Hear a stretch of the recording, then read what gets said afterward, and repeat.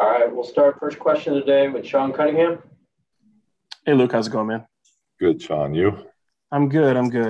Just when you look at, obviously you haven't had many practice days, and it comes at a really good time for you. Just what are some of the things you guys kind of focused on to try to cure some ills here?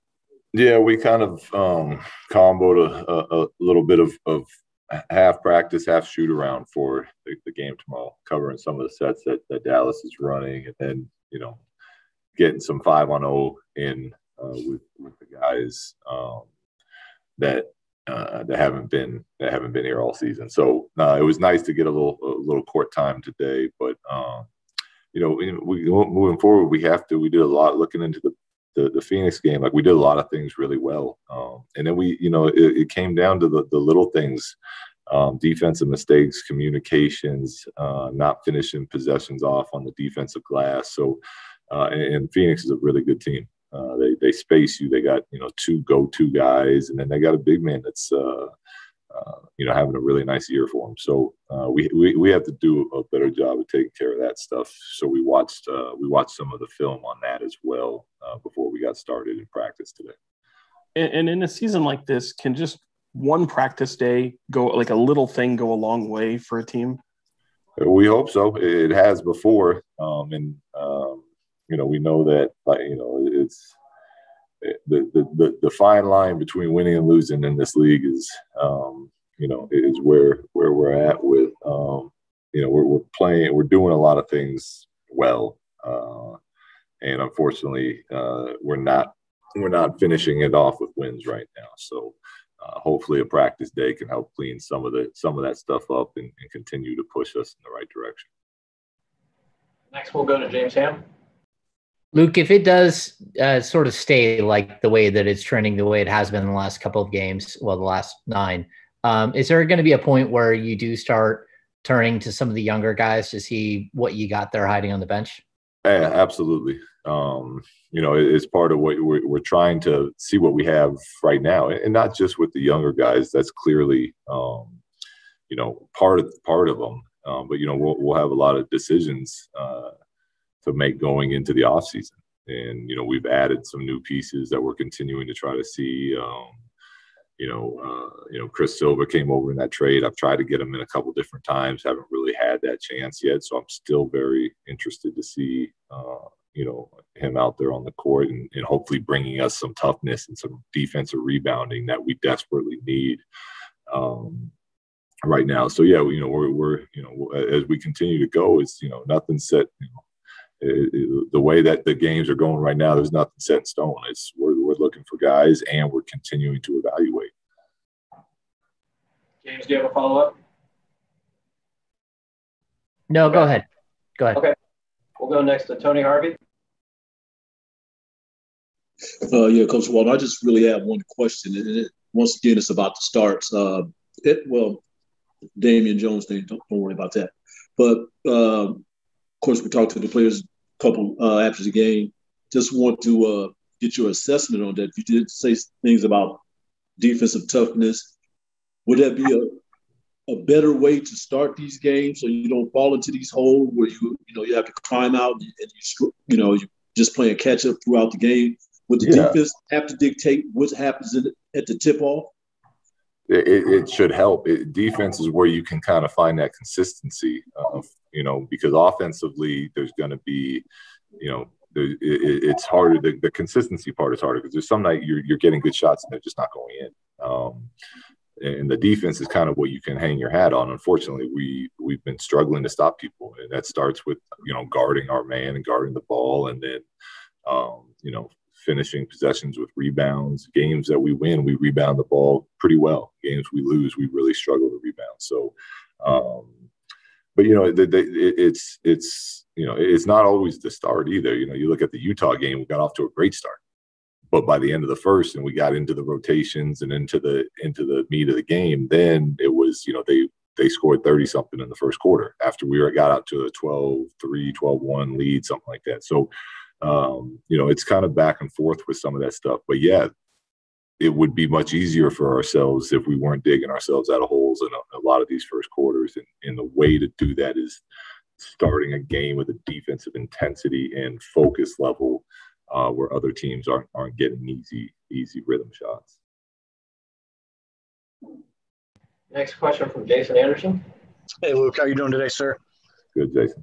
Good. You said the other day Marvin is not close to being able to play. I'm wondering, after you've had him a couple days, is there kind of any update or timeline? And are you confident that he will be able to play at some point? Yeah, I mean, he looks good as far as you can tell. He's been working out and running. Our strength team pushed him pretty hard on the side court today at practice, and we're very impressed with his where he was from a conditioning standpoint. But no timeline on when he'll start to play again, and clearly we're not going to rush him back with where we're at into the season right now until he's got a lot of steps to go through before we even talk about playing again.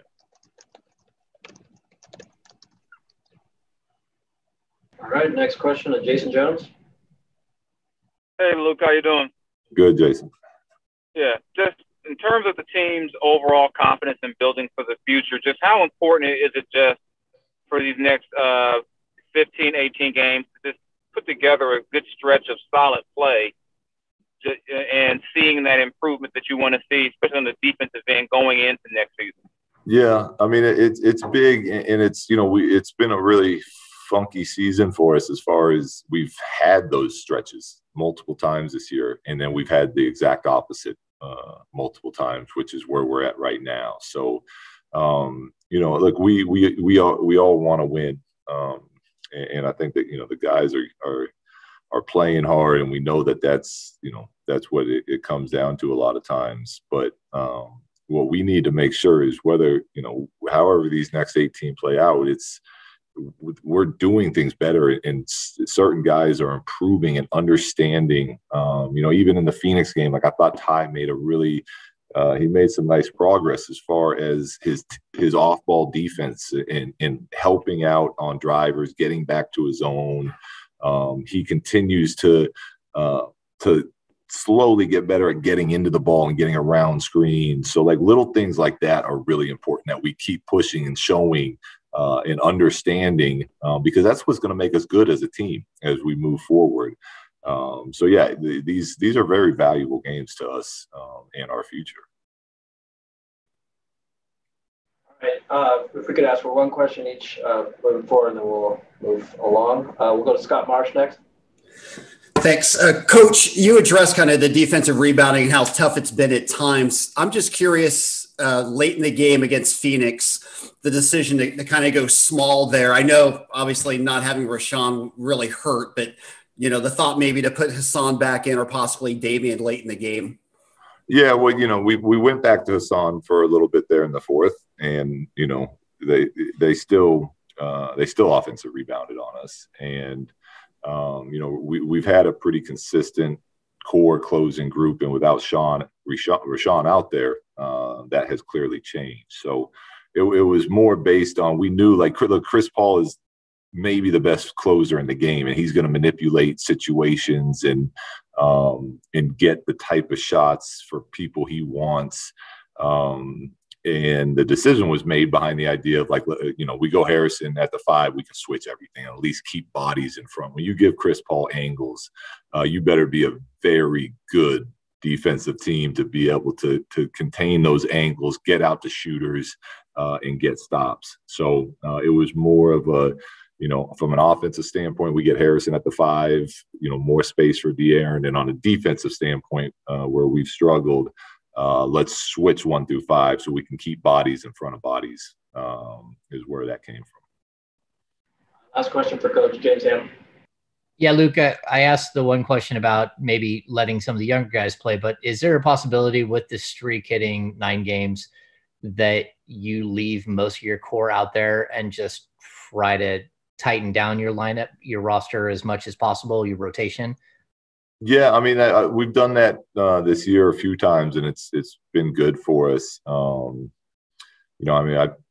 played Harrison and De'Aaron both 40 minutes pretty much in those that last back-to-back. So look, we're leaving our guys out there that that are proven here that they can win games for us. So that's still the what we're looking to do.